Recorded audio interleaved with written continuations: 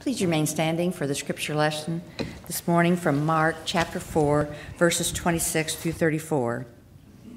Then Jesus said, "This is what God's kingdom is like. It's as though someone scatters seed on the ground, then sleeps and wakes night and day. The seed sprouts and grows, but the farmer doesn't know how. The earth produces crops all by itself. First the stalk, then the head, then the full head of grain. Whenever the crop is ready, the farmer goes out to cut the grain because it's harvest time." He continued, "What's a great image for God's kingdom? What parable can I use to explain it? Consider a mustard seed. When scattered on the ground, it's the smallest of all seeds on the earth, but when it's planted, it grows and becomes the largest of all vegetable plants. It produces such large branches that the birds in the sky are able to nest in its shade." With many such parables, he continued to give them the word, as much as they were able to hear. He spoke to them only in parables, then explained everything in his disciples when he was alone with them. This is the word of God for the people of God. Thanks be to the Lord our God. Amen. Now you can be seated. Boy, I am sorry I'm a little disconnected today, but hopefully the message I have for you will connect you in a special way to you. This metaphor that Jesus uses about planting seeds as being part of our witness is, I think, is one of the more poignant ones and the ones that everyone can relate to. And when you think about this was written over 2,000 years ago, and we can fully grasp this idea of planting seeds today, I think it shows you the timeless nature of the Scripture. The Scripture is always dynamic, and it's always speaking to us in the current time.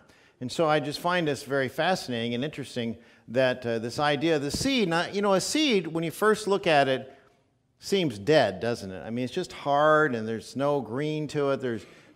Appears to be no life. But it is a promise of a new life, right? It is life encapsulated within the seed hole. And so we have this mystery of the seed. And there are folks that tell me that there are very few or no miracles today because I was in Jesus' time. And let me tell you, there's miracles everywhere you look all the time, amen? I mean, there's always miracles going on. And I think one of the biggest miracles is the miracle of life. And I've often talked about the miracle of giving birth to a child and what that's like, and to be a mother or a father or a grandparent and to experience a new life coming into the world. To me, that's a miracle. Or planting a seed in the ground and having it sprout and coming up, that's a miracle. It's a miracle because God has designed it. And the scientists and agronomists and all these people can explain it over and over, and they know what happens. They just don't know what the life force is behind that makes it happen, except it's God. Amen. It's God that makes it happen. They can explain the sugar and the photosynthesis and all these other things about moisture and ground conditions and all this type of thing. But we can't really tell you that one missing piece is what causes it to begin with. What causes these things to work together? One of the ways we teach children about seeds is they'll often plant them in a little Dixie cup. Did you ever do that when you were a kid and bring them home and there's like a bean plant or something and pops through the ground, and it's just amazing. Or I've not on purpose, but mistakenly pulled up weeds around plants and had the seed pop out of the ground. You see the beginning of a new plant, right? The seed is broken open, the root shoots going down. And I think that is so cool. It's kind of like a bird pecking its way out of a shell. All of a sudden now there's new life where there didn't appear to be any. And so this is an exciting thing. And so we know some things about what seeds need, but we really don't know, except for relying on the wisdom of God, how it really works. And so the Gospel of Mark in the chapter 4 has actually several parables in a row about seeds. In fact, the first one is a very familiar one about a farmer goes out and spreads seed, and some of the seed falls on the hard path. Now, the hard path is not a good place for seeds to be, because not only is there no rich soil and moisture for them to grow in, but the birds will come along and steal it. And the seed is now gone.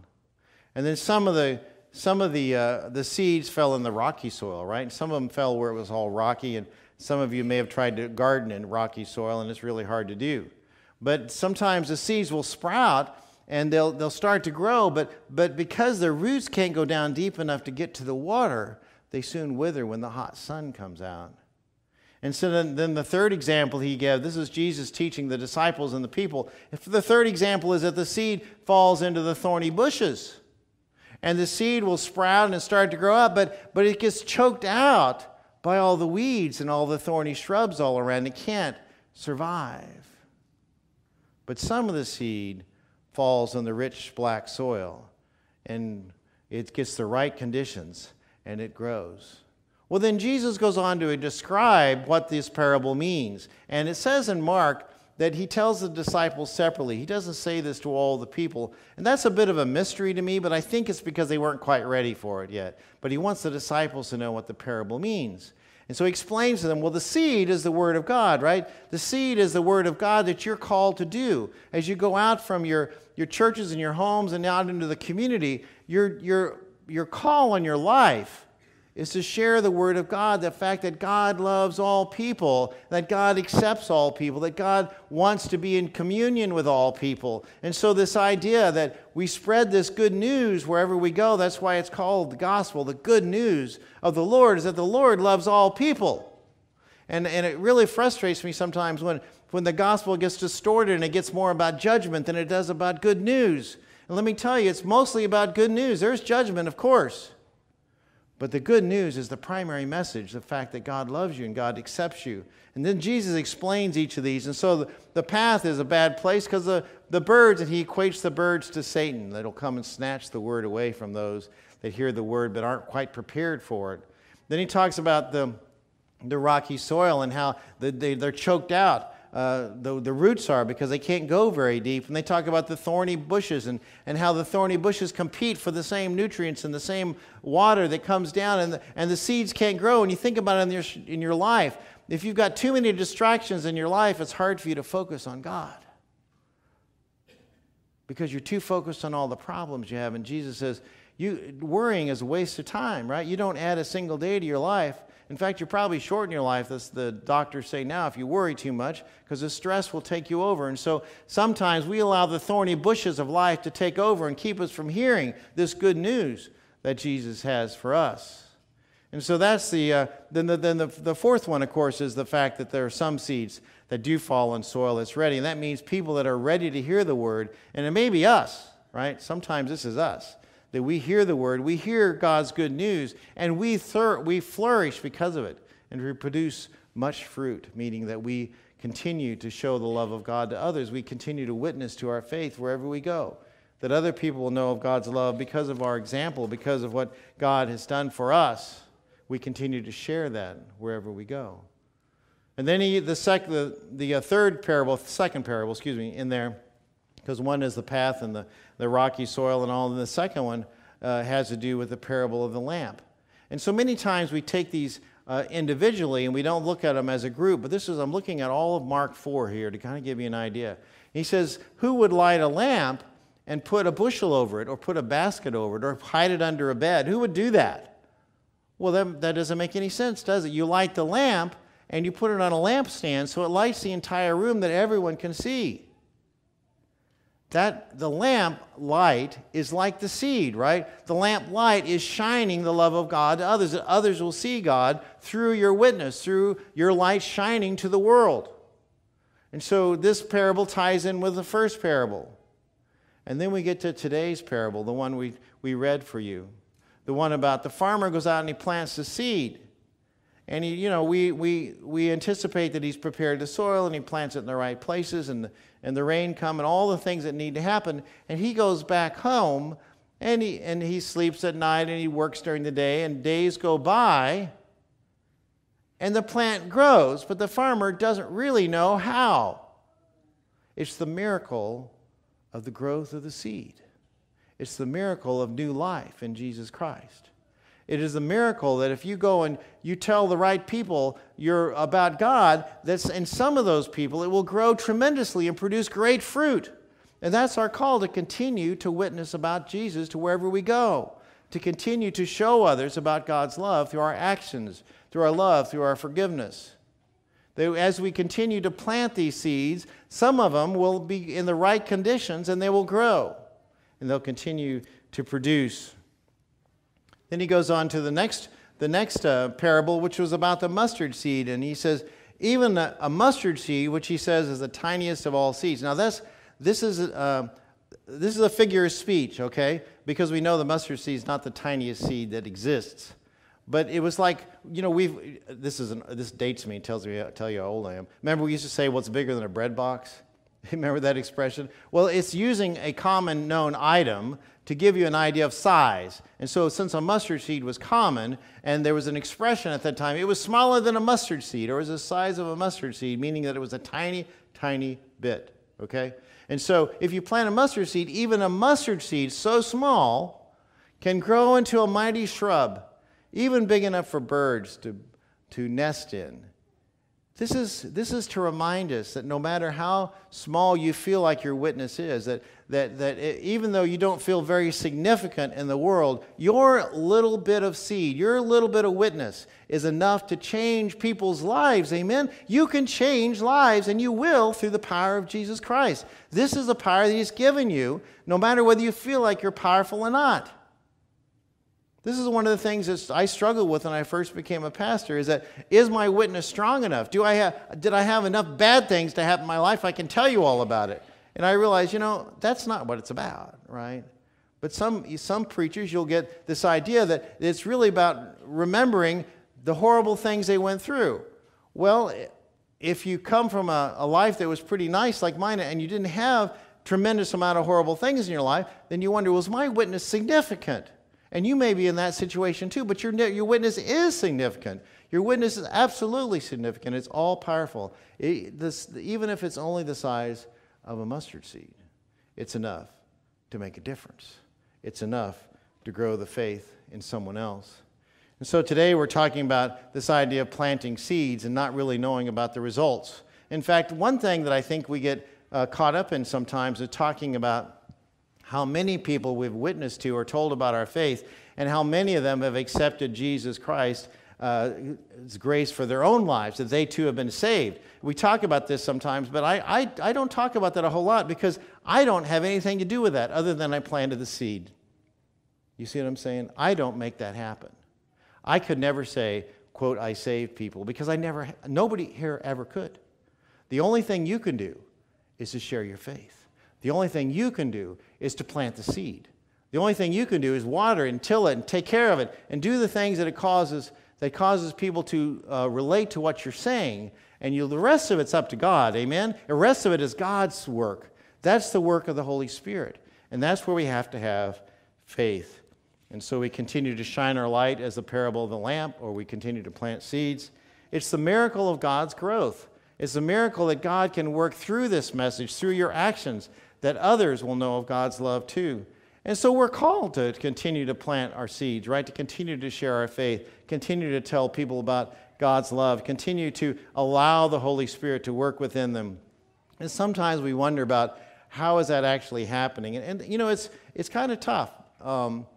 Jennifer and I both had classes in seminary about evangelism. How do you talk to people about Jesus so that they actually believe it, they make it part of their lives? And there's all kinds of theories about that, but it's really not all that complicated because we can't take ownership of it beyond our witness. That's where we have to take ownership, is our witness. And if we say, well, I don't want to share about my faith because that's a private thing and I don't really want to share it. Well, I don't know, as Christians we really have a choice, do we? I mean, we're told this is really what we're called to do. We're called to make sure other people know of God's love. We're called to make sure that they can see that God accepts them for who they are. And this is difficult in our world because we have a world that's rampant with racism and xenophobia, and there's all kinds of things that happen out there that people reject other people, and they think they have every right to do that. And I say, aren't they a child of God equally important as you? Amen? Absolutely. And so we must look at it that way. So we need to work on our relationships with one another. The way to really witness to someone is not to say the first thing out of their mouth, do you know Jesus? The first thing I want you to do with them is to develop a friendship with them, help them to know who you are and that you know who they are, and eventually they trust you. And then when you say, I really find my hope in Jesus Christ through His good news, they're going to be willing to listen to you. But if you jump in there first, you're way ahead of the game. They're not ready to hear. People care about people that care about them. They'll listen to people who they consider a friend. And so you develop friendships first. That's the first thing. The second thing is being honest and genuine with your own life. I think it's real important when you witness to others to tell them about the fact that you don't understand everything. I would tell you that any day you ask me. I don't understand everything about this, but I do trust that the Holy Spirit will guide me. I trust the Holy Spirit will help direct the words we say and will help direct the actions we take. So you have to be genuine in your love for others. You have to be patient. It's like the farmer that has to go home and wait day after day for the seeds to come through the ground. And I remember planting gardens when I was a child or watching the fields around here get planted. And you do have to be patient for a few days or maybe a week or so until the seeds start coming through the ground. And it's hard to be patient. We want instant fixes, and instant fixes don't really happen. And they're something that we have to wait on. We have to wait on God's timing. And then we have to be kind. We have to show true kindness to one another. We have to show true kindness to those people, especially those we have a hard time being kind to. We have to think about what is it that we're doing that maybe is not the most kind thing. And so we are a living manifestation of God's word. We are continuing to witness to God about our love for God through the way that we share this love with others. Sharing God's love does produce transformation. Our mission statement of the United Methodist Church is, the mission of the United Methodist Church is to make disciples of Jesus Christ for the what? Transformation of the world. The witness or the mission of the United Methodist Church is to share the love of Jesus Christ and make disciples for the transformation of the world. That the world will change if everyone followed the principle set by Jesus, like the What Would Jesus Do bracelets we used to wear. If everyone did that, we would eliminate an awful lot of the problems. That's why Jesus says the greatest commandment is to love the Lord your God and to love your neighbor as yourself. Because if you love God and love neighbor, you're not going to break any of the other 10 commandments or any other rule you want to come up with, because all of those things are based on love and respect for other people. They're based on love and respect for other people. And we have to fight for justice as well. That justice is sometimes lacking in our society, that there are people that are continually oppressed and quote, good Christians sit by and do nothing. And I'm guilty of that as much as you, that we must seek justice for all people. In fact, in Micah, the prophet Micah wrote in Micah 6, verse 8, He has told you, O mortal, what is good, meaning God has told them. And what does the Lord require of you but to do justice and to love kindness and to walk humbly with our God? That we are to seek justice in all things. And I can't help but think about this situation along the border where we have children being taken away from their parents and putting in detention centers. This is not just. Now, I don't know what the right answer is, but that part of it has to stop, amen? That part has to be fixed. We can no longer treat people as aliens that are not welcome in our borders. This is something that we must find a solution to. And it's something as Christians we've got to speak out about, because God is very clear about this. This idea of showing other people grace. In Exodus chapter 23, God is saying, do not oppress an immigrant. You know what it's like to be an immigrant because you too are immigrants in the land of Egypt. That we are all products of being immigration, right? We have all come from somewhere else at some point in the past. And we all must look towards that in order to show the kind of love and grace to all people. I'm not saying that we don't have any rules about immigration. That's not what I'm saying at all. I'm saying they must be just. They must be fair. They must not single out people and treat people differently. Jesus said that whatever you do for the least of these, you do for me, right? That if you don't treat the least in the world the way you would treat the best in the world, then there's something wrong with that, because all people are created equal. Our country is formed on that idea that all people are created equal in the eyes of God. And for us to separate them in such a way that truly oppresses people, that puts people in a very difficult situation, no matter if they are whatever country they're from, we need to look at that. Because Jesus himself said in Matthew 25:35, I was hungry and you gave me food to eat. I was thirsty and you gave me drink. I was a stranger and you welcomed me. we too must be welcoming. We too must be reaching out to others to allow them to know God's love, to know the generosity that He's shown to us. We must be able to show to others. You know, so many people, when you plant seeds, they'll reject God, and it's frustrating to us, right? It's frustrating when we tell people that God really isn't trying to condemn you. God is showing you love. But you know, so many times people reject God because they feel that they have been condemned by God, that God has somehow pushed them aside, that they're not worthy of God's love and grace. And we must be the people that step beyond that and say, that is not what the Scripture says. We must be willing to accept all people. Now, we don't have to accept everything they do, okay? I'm not trying to make that distinction. But what I am trying to say is that we must be willing to step out and be a voice to be heard. A voice to be heard, that the injustice that happens around the world, we must be part of the solution.